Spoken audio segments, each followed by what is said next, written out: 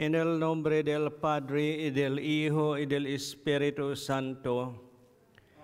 La gracia de nuestro Señor Jesucristo, el amor del Padre y la comunión del Espíritu Santo estén con todos ustedes. Hermanos, para celebrar dignamente estos sagrados misterios, reconozcamos nuestros pecados. Yo confieso ante Dios Todopoderoso y ante ustedes, hermanos, que he pecado mucho de pensamiento, palabra, obra y omisión, por mi culpa, por mi gran culpa. Por eso ruego a Santa María, siempre Virgen, a los ángeles, a los santos, y a ustedes, hermanos, que intercedan por mí ante Dios nuestro Señor. Dios Todopoderoso tenga misericordia de nosotros, perdone nuestros pecados y nos lleve a la vida eterna. Señor, ten piedad. Cristo, ten piedad. Señor, ten piedad. Gloria a Dios en el cielo, en la tierra paz a los hombres que ama el Señor. Por tu inmensa gloria te alabamos, te bendecimos, te adoramos, te glorificamos, te damos gracias, Señor Dios, Rey celestial, Dios Padre Todopoderoso, Señor Hijo único Jesucristo, Señor Dios, Cordero de Dios, Hijo del Padre. Tú que quitas el pecado del mundo, ten piedad de nosotros. Tú que quitas el pecado del mundo, atiende nuestra súplica. Tú que estás sentado a la derecha del Padre, ten piedad de nosotros. Porque solo tú eres santo, solo tú, Señor, solo tú, Altísimo Jesucristo, con el Espíritu Santo, en la gloria de Dios Padre. Amén. Oremos. Dios Todopoderoso y Eterno, que quisiste fundamentar todas las cosas en tu Hijo muy amado, Rey del Universo, concede benigno que toda la creación, liberada de la esclavitud del pecado, sirva a tu majestad y te alabe eternamente. Por nuestro Señor Jesucristo, tu Hijo, que vive y reina contigo en la unidad del Espíritu Santo, y es Dios por los siglos de los siglos.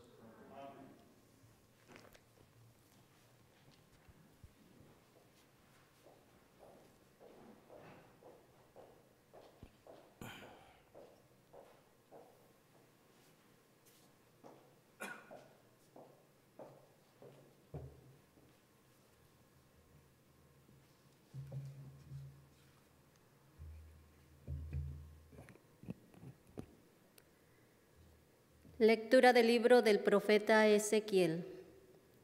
Esto dice el Señor Dios: Yo mismo iré a buscar a mis ovejas y velaré por ellas. Así como un pastor vela por su rebaño cuando las ovejas se encuentran dispersas, así velaré yo por mis ovejas e iré por ellas a todos los lugares por donde se dispersaron un día de niebla y oscuridad. Yo mismo apacentaré a mis ovejas, yo mismo las haré reposar, dice el Señor Dios. Buscaré a la oveja perdida y haré volver a la descarriada. Curaré a la herida, robusteceré a la débil, y a la que está gorda y fuerte, la cuidaré. Yo las apacentaré con justicia. En cuanto a ti, rebaño mío, he aquí que yo voy a juzgar entre oveja y oveja, entre carneros y machos cabríos. Palabra de Dios. El Señor es mi pastor, nada me faltará. El Señor es mi pastor, nada me faltará. En verdes praderas me hace reposar y hacia fuentes tranquilas me conduce para reparar mis fuerzas. El Señor es mi pastor, nada me faltará. Tú mismo me prepararás la mesa a despecho de mis adversarios. Me unges la cabeza con perfume y llenas mi copa hasta los bordes. El Señor es mi pastor, nada me faltará. Tu bondad y tu misericordia me acompañarán todos los días de mi vida y viviré en la casa del Señor por años sin término. El Señor es mi pastor, nada me faltará. Lectura de la primera carta del apóstol San Pablo a los Corintios. Hermanos, Cristo resucitó y resucitó como la primicia de todos los muertos, porque si por un hombre vino la muerte, también por un hombre vendrá la resurrección de los muertos. En efecto, así como en Adán todos mueren, así en Cristo todos volverán a la vida, pero cada uno en su orden. Primero Cristo como primicia, después, a la hora de su advenimiento, los que son de Cristo. Enseguida será la consumación cuando, después de haber aniquilado todos los poderes del mal, Cristo entregue el reino a su Padre, porque Él tiene que reinar hasta que el Padre ponga bajo sus pies a todos sus enemigos. El último de los enemigos en ser aniquilado será la muerte.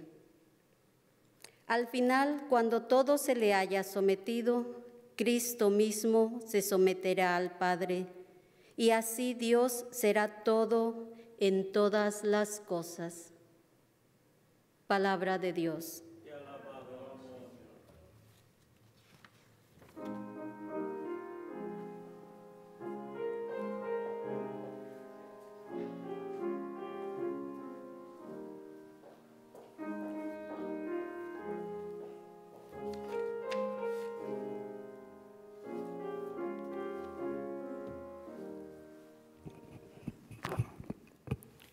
El Señor esté con ustedes.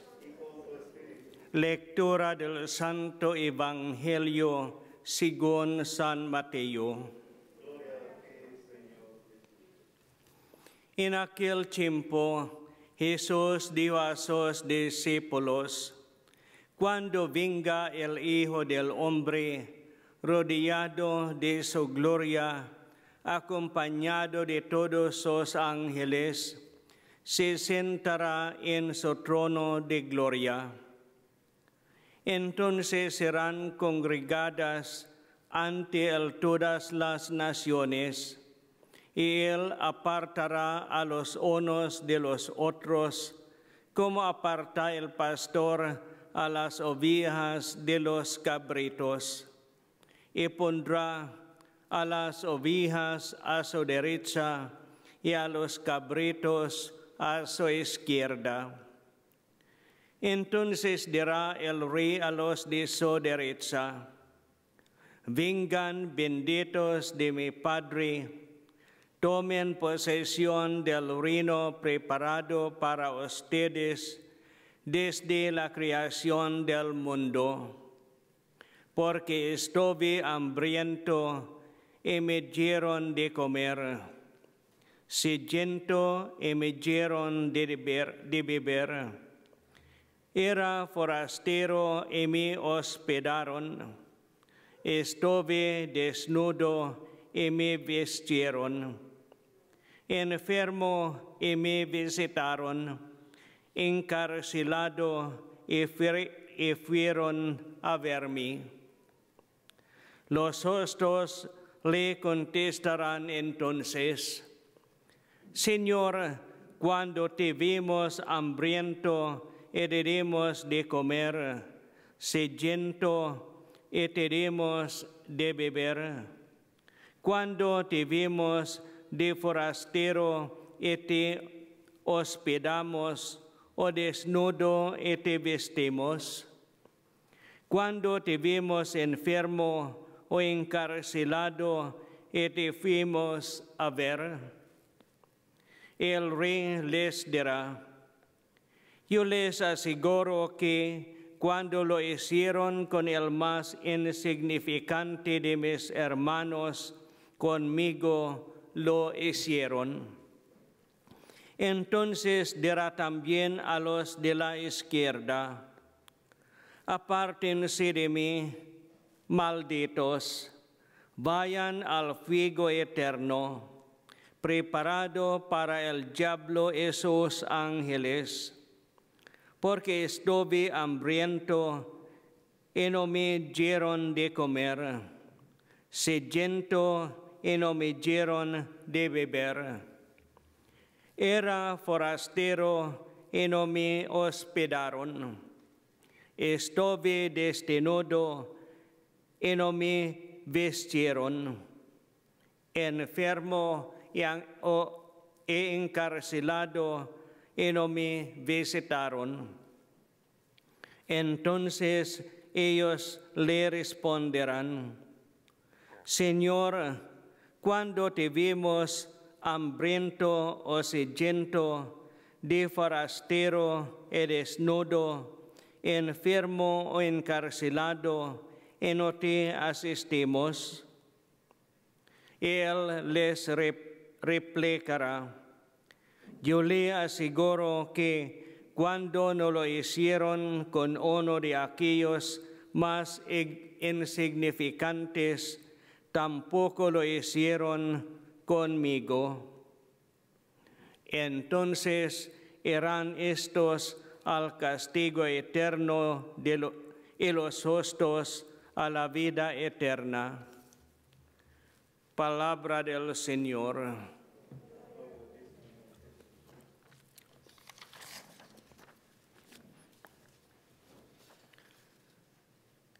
El 34º domingo de tiempo ordinario marca el término de cada año litúrgico. Más importante es la solemnidad de Cristo Rey del Universo. Esta fiesta fue establecida por el Papa Pío XI en 1929 contra una influencia peligrosa de secularismo. La solemnidad es por el motivo a proclamar en una manera efectiva la realeza de Cristo sobre toda nación. En la primera lectura de hoy, el Señor, por el profeta Ezequiel, nos aseguró de su cuidado continua para nosotros. Yo mismo iré a buscar a mis ovejas, yo mismo apacentaré mis ovejas y las haré reposar. Una cosa bien importante sobre esta lectura es que por muchas veces el pronombre personal, yo fui empleado.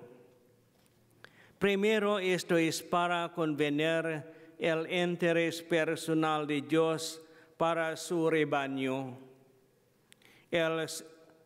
En segundo lugar, es para demostrar su promesa que ya está cumplida en Jesucristo en nuestro tiempo. También en esta lectura, Dios presentó el manifiesto de su reinado que será encabezado por Cristo.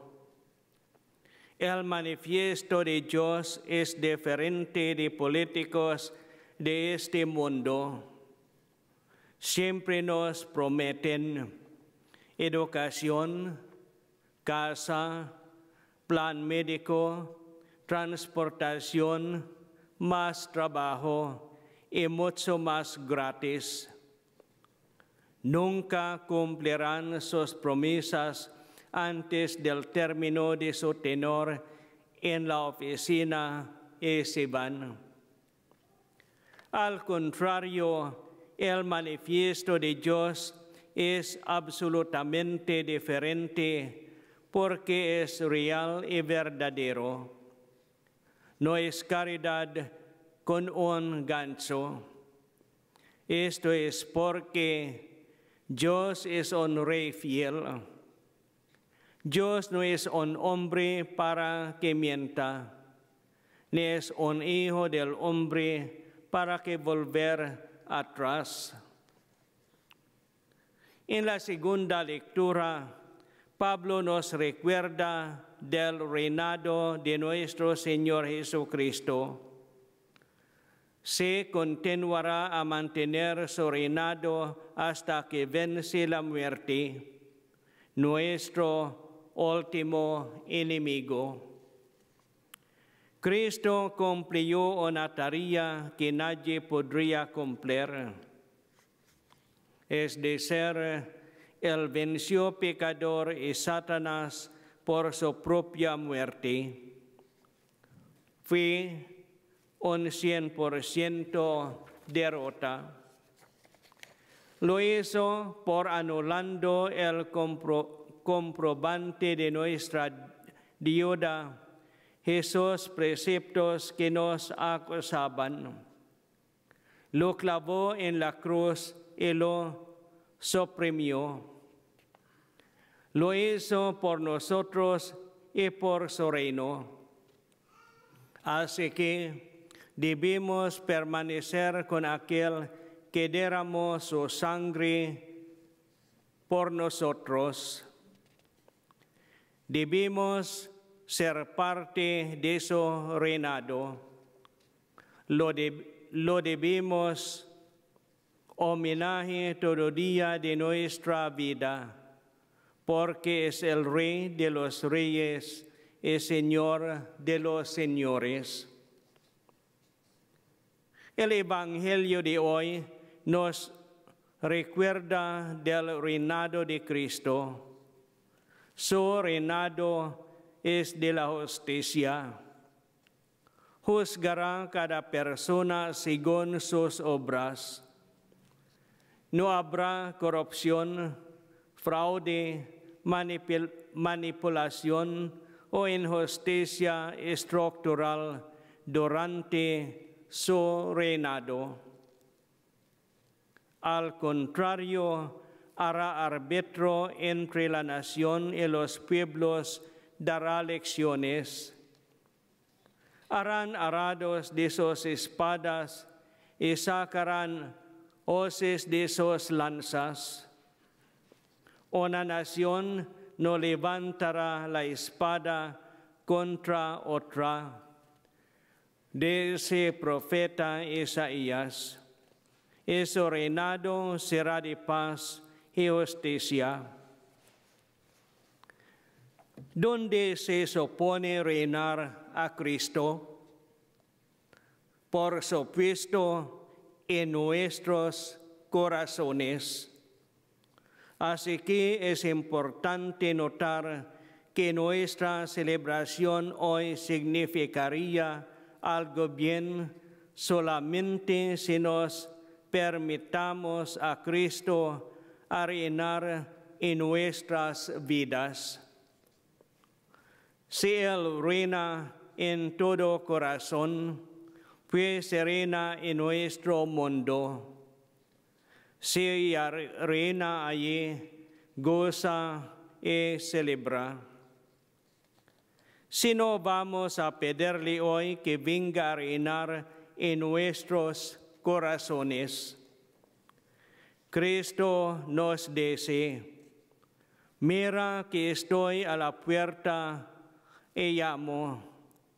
Si uno escucha mi voz y me abre, entraré en su casa y comeré con él y él conmigo.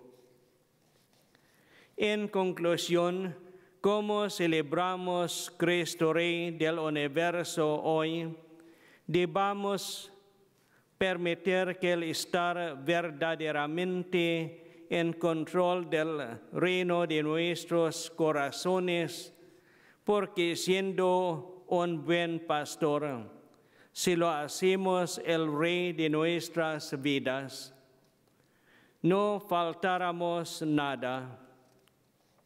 Su bondad y misericordia nos acompañarán todo los días de nuestra vida. Y por supuesto, viviremos pacíficamente en su palacio.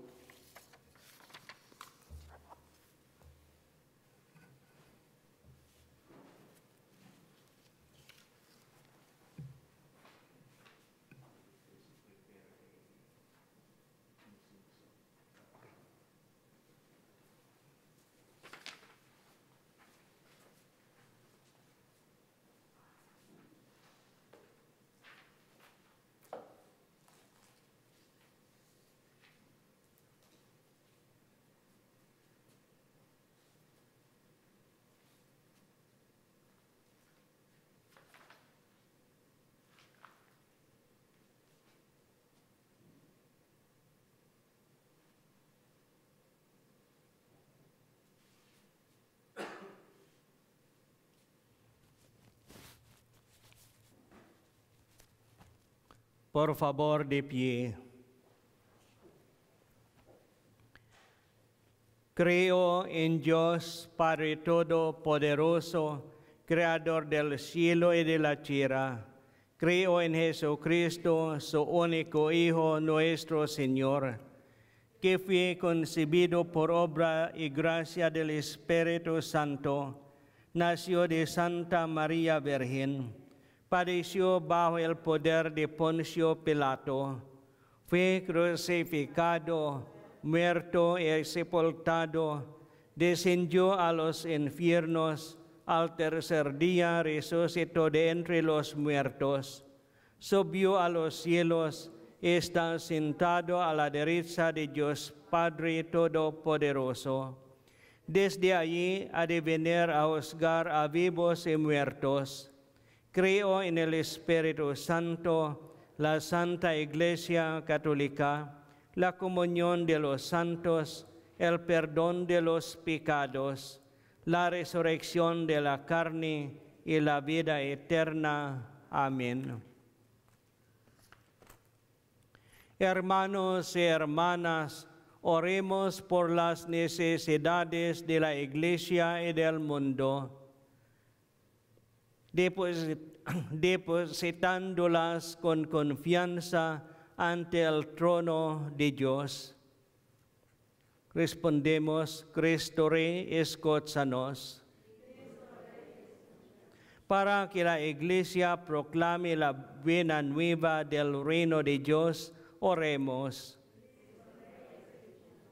Para que las naciones ricas se esfuercen por liberar a las naciones pobres de la deuda externa, oremos. Para que los que sufren hambre reciban alimento, que los desamparados obtengan refugio y los que están en prisión conozcan la libertad verdadera, oremos. Para que los enfermos, especialmente los moribundos, despierten a la nueva vida en Cristo, oremos.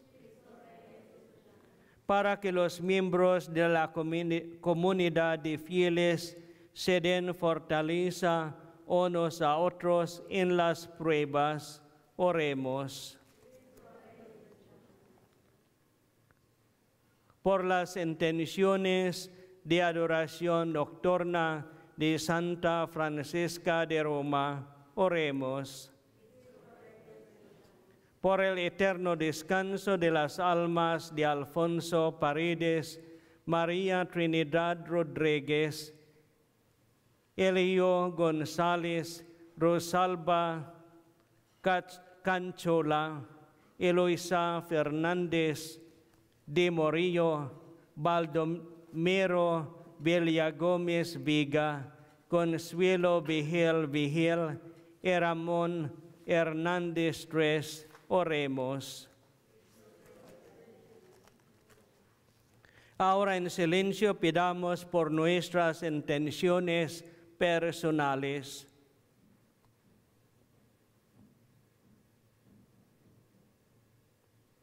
Oremos. Dios Todopoderoso y Eterno, mientras esperamos el día en que nos lleves a tu reino, concédenos lo que te pedimos por el poder de tu Espíritu Santo, en el nombre de tu Hijo, Cristo Jesús, nuestro Señor. Por favor, siéntate.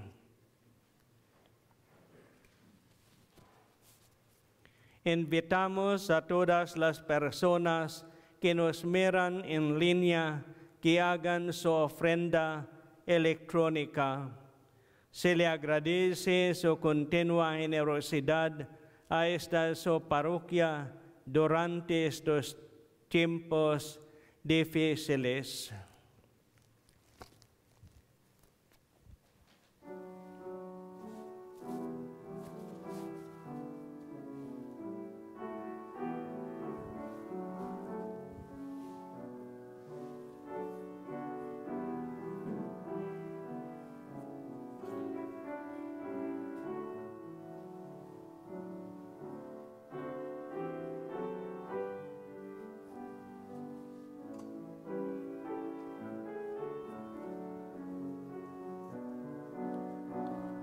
Bendito sea Señor Dios de los jueces,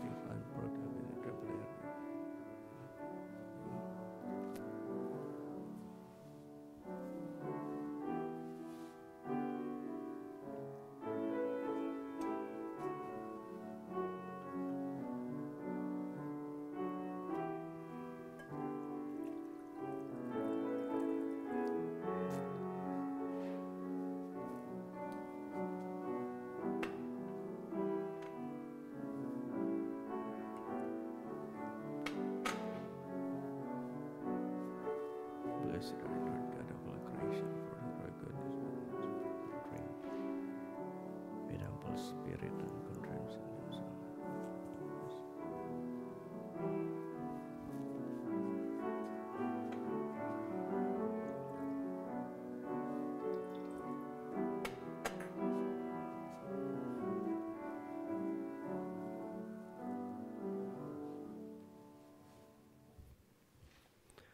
Oren, hermanos, para que este sacrificio mío y de ustedes sea agradable a Dios, Padre Todopoderoso.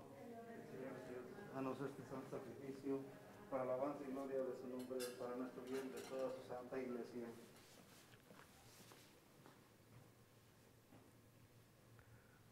Al ofrecerte, Señor, el sacrificio de la reconciliación humana, te suplicamos humildemente que tu Hijo conceda a todos los pueblos los dones de la unidad y de la paz, el que vive y reina por los siglos de los siglos. El Señor esté con ustedes. Levantemos el corazón. Demos gracias al Señor nuestro Dios.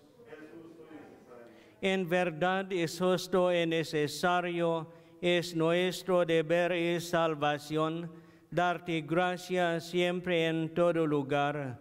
Señor Padre Santo, Dios Todopoderoso y Eterno, porque has ungido con el óleo de la alegría a tu Hijo único, nuestro Señor Jesucristo, como sacerdote eterno y Rey del universo, para que, ofreciéndose a sí mismo como víctima perfecta y pacificadora en el altar de la cruz, consumará el misterio de la redención humana y sometiendo a su poder la creación entera, entregará a tu majestad infinita un reino eterno y universal, reino de la verdad y de la vida, reino de la santidad y de la gracia, reino de la justicia, del amor y de la paz.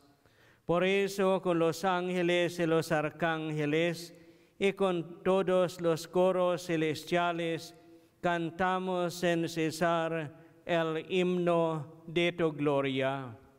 Santo, santo, santo es el Señor, Dios del universo. Llenos están el cielo y la tierra de tu gloria. Hosana en el cielo. Bendito el que viene en nombre del Señor. Hosana en el cielo.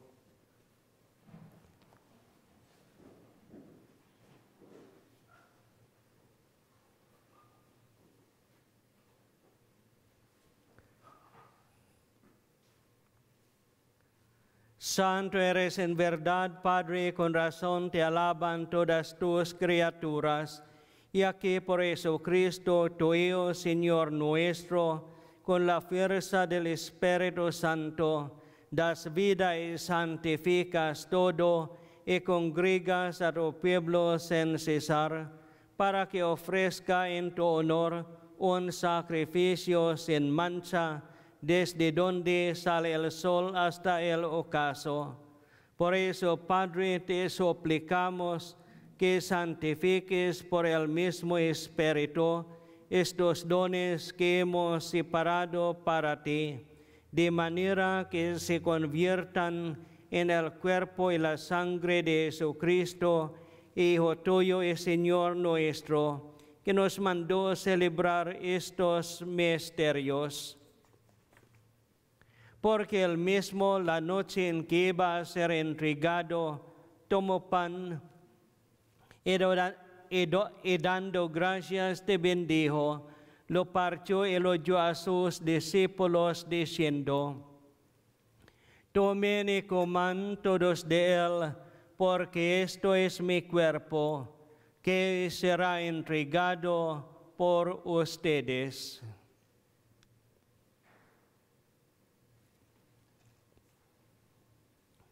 Del mismo modo, acabada la cena, tomó el cáliz, dando gracias, te bendijo, y lo pasó a sus discípulos diciendo: Tomen y beban todos de él, porque este es el cáliz de mi sangre, sangre de la alianza nueva y eterna, que será derramada por ustedes y por muchos para el perdón de los pecados.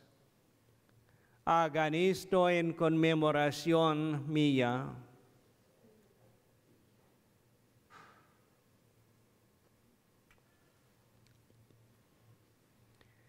Este es el sacramento de nuestra fe.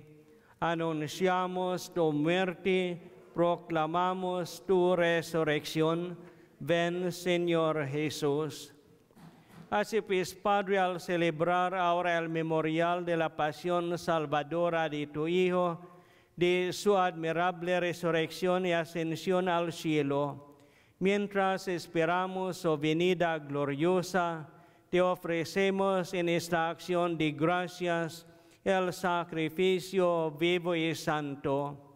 Dirige tu mirada sobre la ofrenda de tu iglesia y reconoce en ella la víctima por cuya inmolación quisiste devolvernos tu amistad, para que, fortalecidos con el cuerpo y la sangre de tu Hijo y llenos de su Espíritu Santo, formemos en Cristo un solo cuerpo y un solo espíritu.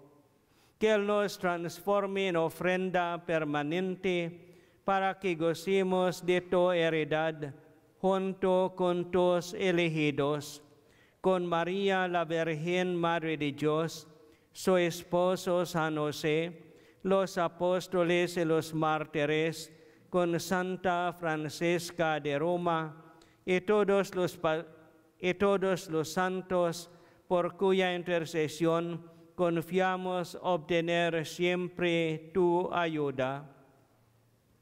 Te pedimos, Padre, que esta víctima de reconciliación traiga la paz y la salvación al mundo entero. Confirma en la fe y en la caridad a tu iglesia peregrina en la tierra, a tu servidor el Papa Francisco, a nuestro obispo Mayrón, al orden episcopal, a los presbíteros y diáconos, y a todo el pueblo redimido por ti. Atiende los deseos y súplicas de esta familia que has congregado en tu presencia. Reúne en torno a ti, Padre misericordioso, a todos tus hijos dispersos por el mundo, a nuestros hermanos difuntos y a cuantos murieron en tu amistad, recíbelos en tu reino, donde esperamos gozar todos juntos de la plenitud eterna de tu gloria. Por Cristo, Señor nuestro, por quien concedes al mundo todos los bienes.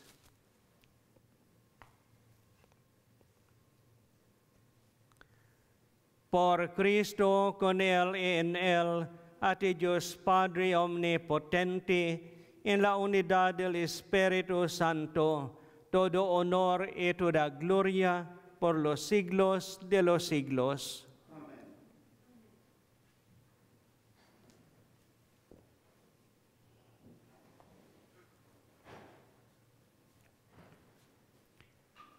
Fieles a la recomendación del Salvador y siguiendo su divina enseñanza, nos atrevimos a decir: Padre nuestro que estás en el cielo, santificado sea tu nombre. Venga a nosotros tu reino. Hágase tu voluntad en la tierra como en el cielo. Danos hoy nuestro pan de cada día. Perdona nuestras ofensas, como también nosotros perdonamos a los que nos ofenden. No nos dejes caer en la tentación y líbranos del mal.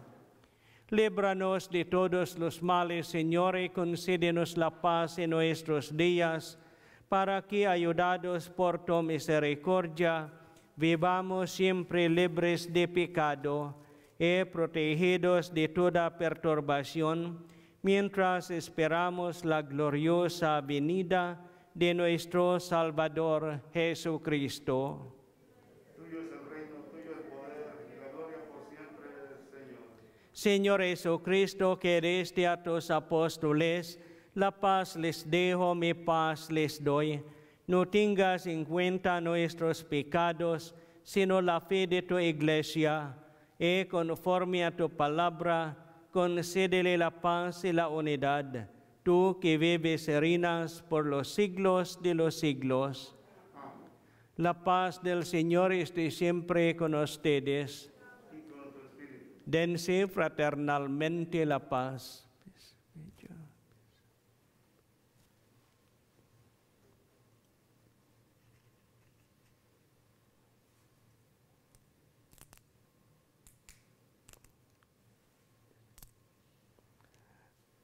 Cordero de Dios, que quitas el pecado del mundo, ten piedad de nosotros. Cordero de Dios, que quitas el pecado del mundo, ten piedad de nosotros. Cordero de Dios, que quitas el pecado del mundo, danos la paz. May the receiving your pardon, blood of Jesus, but through loving mercy.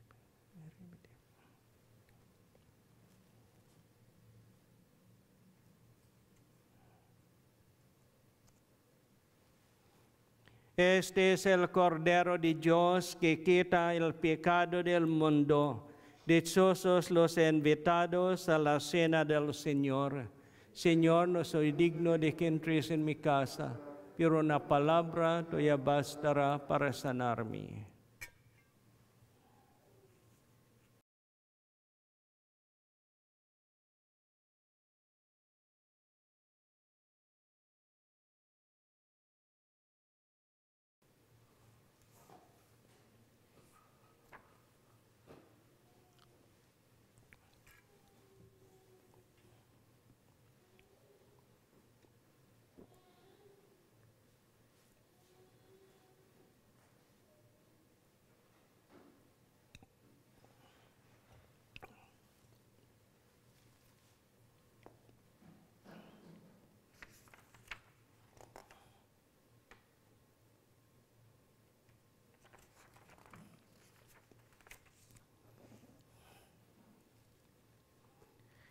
En su trono reinará el Señor para siempre y le dará a su pueblo la bendición de la paz.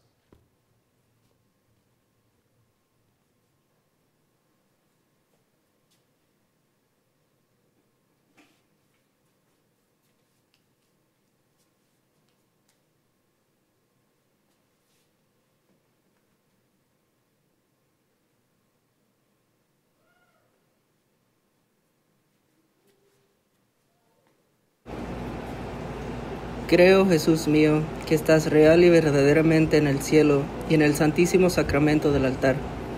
Os amo sobre todas las cosas y deseo vivamente recibirte dentro de mi alma, pero no pudiendo hacerlo ahora sacramentalmente, venid al menos espiritualmente a mi corazón.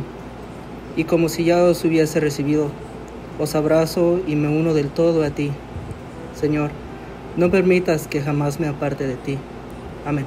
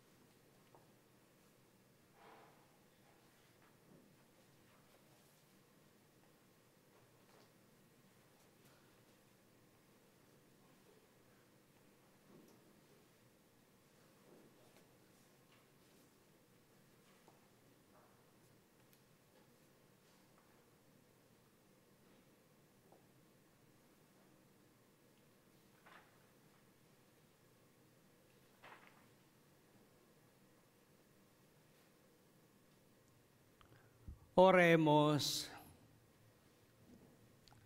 Habiendo recibido, Señor, el alimento de vida eterna, te rogamos que quienes nos gloriamos de obedecer los mandamientos de Jesucristo, Rey del Universo, podamos vivir eternamente con Él en el reino de los cielos, Él que vive y reina por los siglos de los siglos.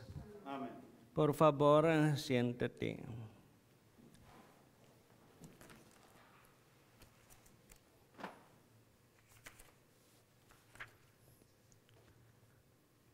Desafortunadamente, la recaudación de fondos de pan portugués para mañana domingo ha sido cancelada. Este lunes, noviembre 23, de las 10 a.m. a las 12 p.m., el Ministerio de San Vicente de Paul estará distribuyendo canastas para la cena de acción de gracias a los más necesitados de nuestra comunidad. Favor de traer su tapabocas.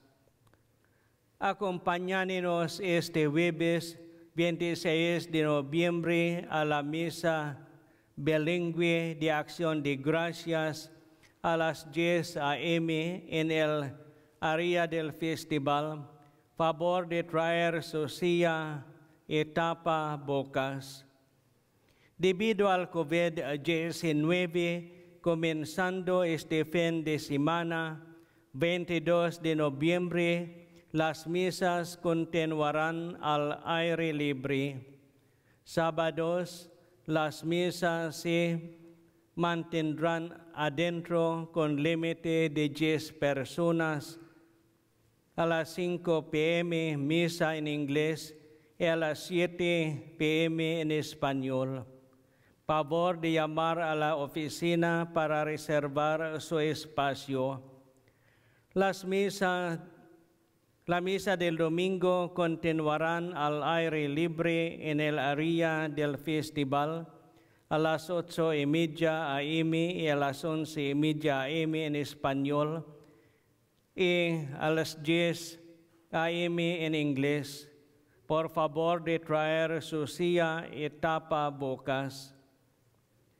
La misa entre semanas se ha cambiado a las 12 p.m., dando inicio este lunes. Serán en el Jardín de la Virgen de Guadalupe. Favor de traer su silla y tapabocas.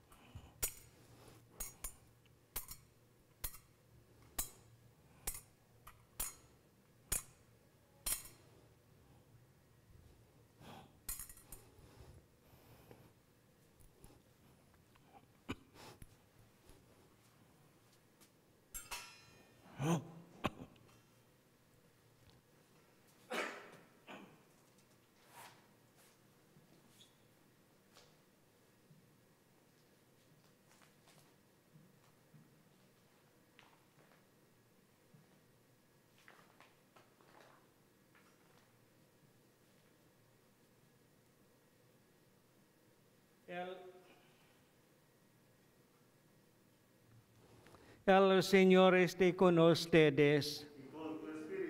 Inclinen su cabeza para la bendición. Oh Dios, protector de los que en te esperan, bendice a tu pueblo, sálvalo, defiéndelo, prepáralo con tu gracia, para que libre de pecado y protegido contra sus enemigos, persevere siempre en tu amor. Por Jesucristo nuestro Señor. La bendición de Dios Todopoderoso, Padre, Hijo y Espíritu Santo, descienda sobre ustedes. Podéis ser en paz.